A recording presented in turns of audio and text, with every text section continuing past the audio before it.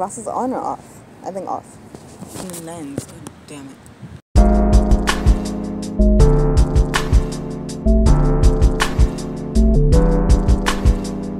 Hey friends, welcome back to my channel. If you have been here before, unlikely though, so welcome to my channel. My name is Julie, this is FrameAmbition, and today I'm going to tell you 5 steps to making your own comp card or Z card.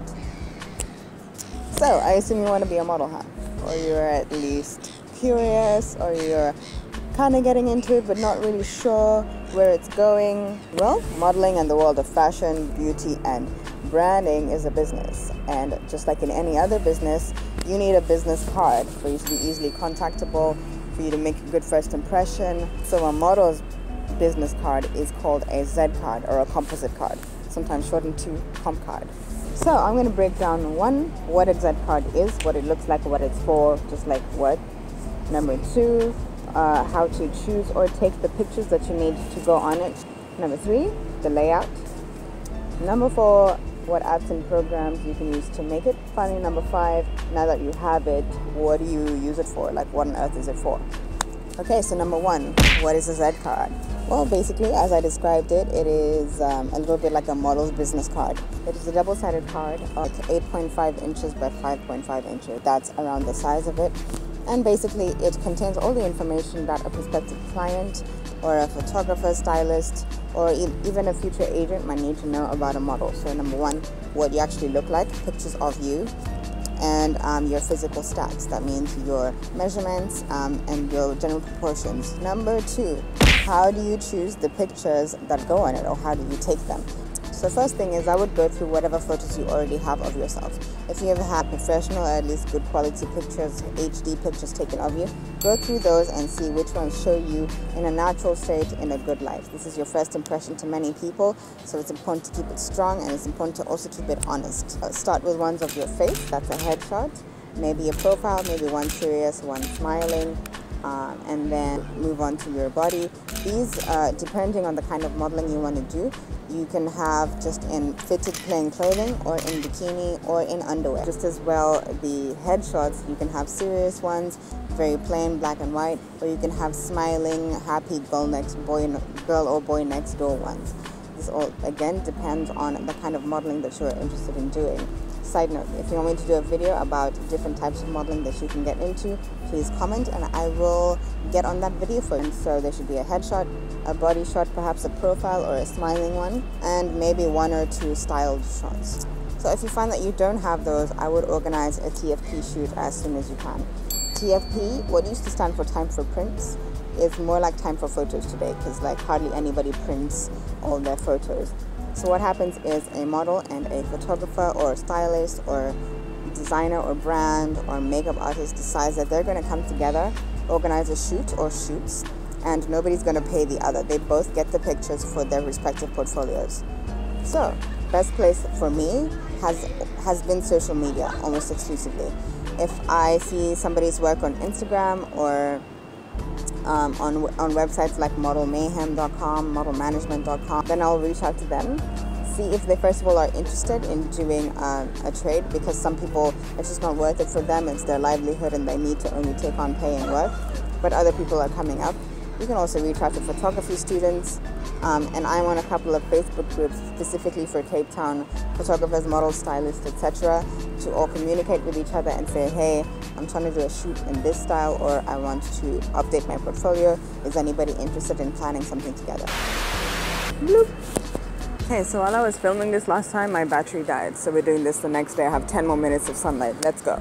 So point number 3 is the layout, generally how to lay it out. So because you're designing it yourself, you get to decide how it looks. But it still pays to look at the industry standards, which is, like I said, A5/8.5 by 5.5 inches, and it can be either portrait or landscape, depending on the pictures that you've chosen. So then it is double-sided, and the first side will be the main side. It will be your strongest picture because it is just one picture, and usually that'll just have your name on it.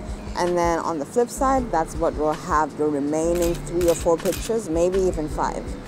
And then your stats, like I've talked about, your measurements and everything, which will be, for women, for men and women, height. For either of them, bust, waist, and hips. For gentlemen, chest, waist and hips, and then your shoe size, and maybe your clothing size as well, and your natural hair and eye color.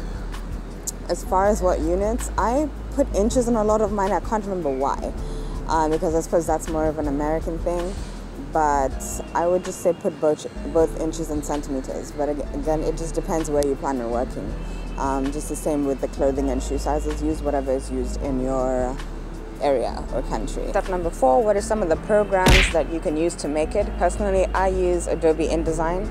I love Adobe products. That's what I have used to even do some presentations for university. You know, like once you get your fingers on one of them, then it's pretty easy to use the rest of them. Things like keyboard shortcuts and everything, so I use InDesign. You can also use Canva, which is a website. You do everything on the website itself. I don't know what to call that, an online app. So that I haven't tried, but that is something you can do. Also, Picasa is a free downloadable photo editing software, and there is a collage feature on that.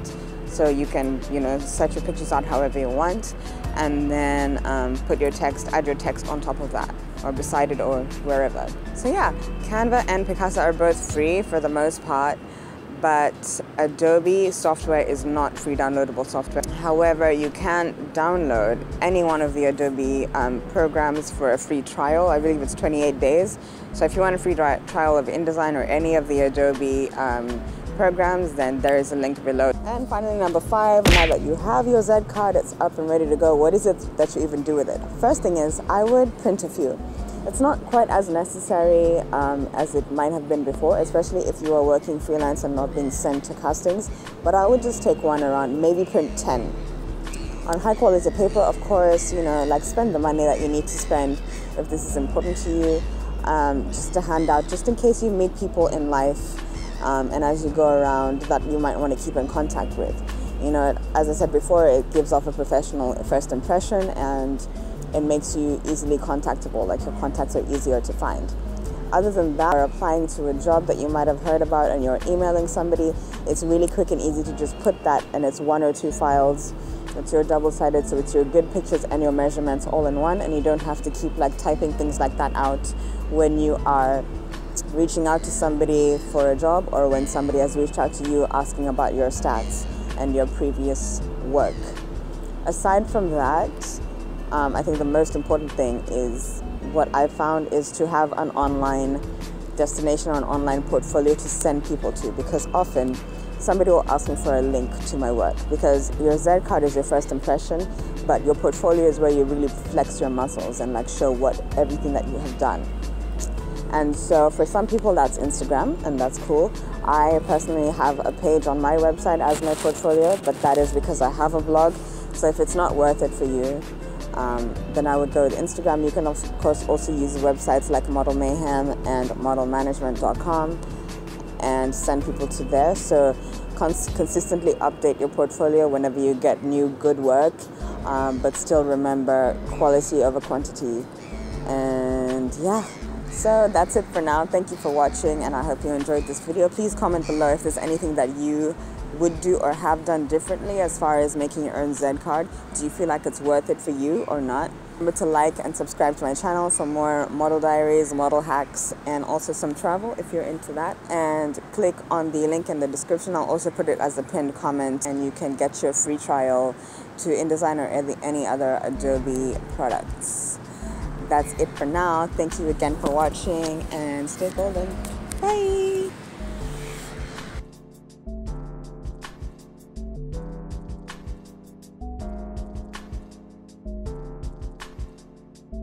It is so cold today, so I decided to just come and sit in this little cocoon-like structure with the little bit of sunshine that we have. So fucking noisy, these seagulls.